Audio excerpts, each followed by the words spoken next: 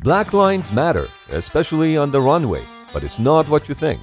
Where the rubber meets the road, a little something is left behind. This residual rubber can build up on the runway after each landing and over time can reduce the friction between the landing zone and the airplane tires, which is risky. But it gets worse.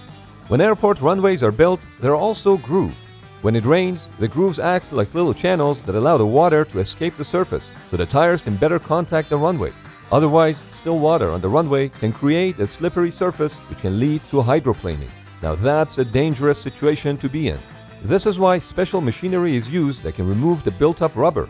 It does this using grinders, water blasting, or a combination of the two, revealing the colors underneath. At lower water pressures, similar machines can be used to wipe the paint off the surface or even just polish it up so the lines are nice and shiny again.